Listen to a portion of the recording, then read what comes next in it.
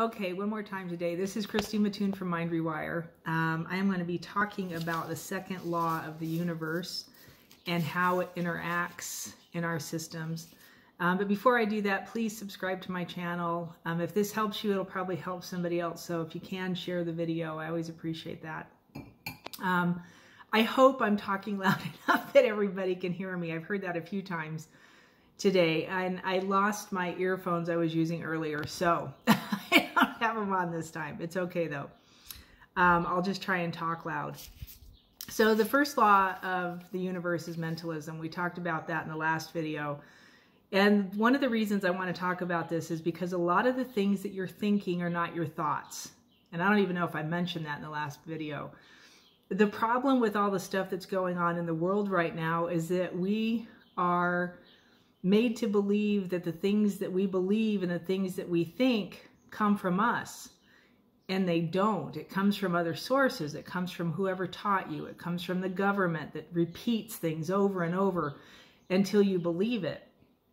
And that's what takes me into the second law, which is the law of correspondence. The second law of the universe is a law of correspondence. It enacts in the center of your brain with the pineal gland and the other glands that are floating around, not floating around in there, but that are in there. The law of correspondence basically is a relationship with your third eye. All right, so if you understand that. And it has a relationship to thought through your senses.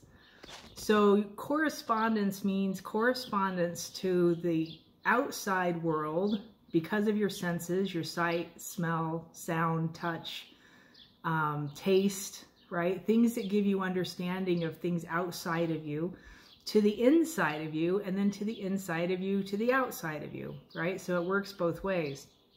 Correspondence is that relationship. And it has a relationship to the thoughts that you're thinking. So because of something I might see or hear or touch or taste or smell, I'll have correspondence with a thought or something that I think I know about that thing. And if the thought itself is generated from a different place outside of my, I want to say awareness or consciousness, generated because of something you were told, something you were made to believe, you know, made to believe and it wasn't even true. Follow what I'm saying here because this is really important. Your ability to activate the law of correspondence will be really tough. Even activating the law of mentalism, actualizing your own thoughts is tough if you are still engaging in the propaganda of the world. Now, we live on this planet, so to some degree you have to engage with it, but you have to have ability to discern. Is this true? Is this not true? Can I set this aside and not participate? Do you understand what I'm saying? Correspondence, the second law of the universe, enacts directly with the thoughts that you have, and the first law of the universe, which is mentalism. So from your crown to your third eye, these two laws activate inside of your system and have been sabotaged by the people who run the world, if you know what I mean. Is this making sense?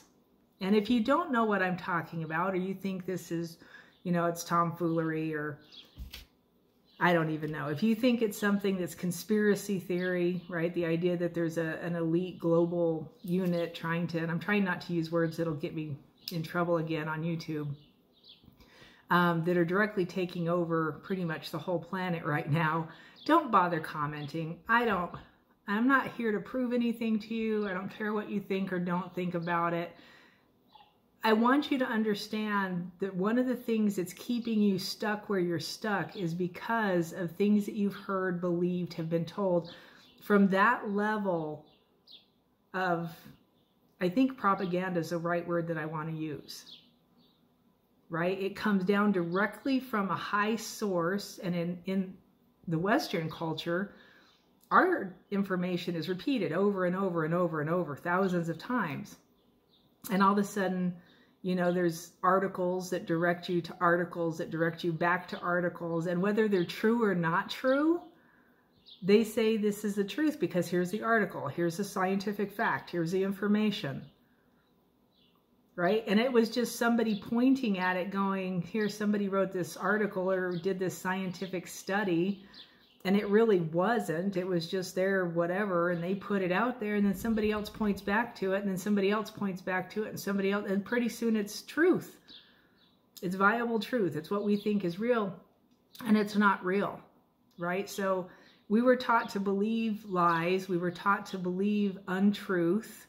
We were taught to try and live in this world with that around us based on what they want us to think, what they want us to understand. Does that make sense? And if you understand the laws of the universe and you can put your focus on the thought that you want to have and then let your senses engage, you will have a totally different experience even while this junk is going on. Does it make sense? You will have an ability, and I don't want to say the word bypass because we all have to go through the mayhem that's about to erupt, but you will be stronger in it if you can get yourself up and running, get your system up and running through this period of time by getting the whole system into coherence, not just your brain, right? Brain coherence is awesome, but it's only one part. Not just your heart coherence is awesome, but it's only one part, right? We bring the gut into it in Mind Rewire and beyond heart coherence. And having those three centers of your body aligned is amazing, but it's still just one part, right? You have to have the alignment of the universal code. You have to have the alignment of the laws of the universe.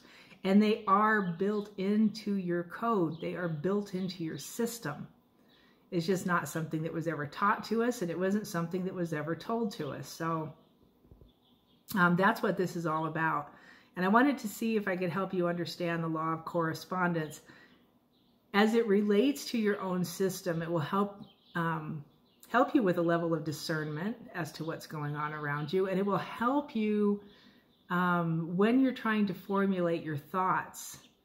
If you understand that through your senses, there's a direct line of usage of these thoughts, right? And if they're not your thoughts, it's a mess. That's why we end up in so much trouble. We think the doctor is telling the truth. We think that whatever he says goes. We think that the government has the answers. We think that they're going to save us somehow.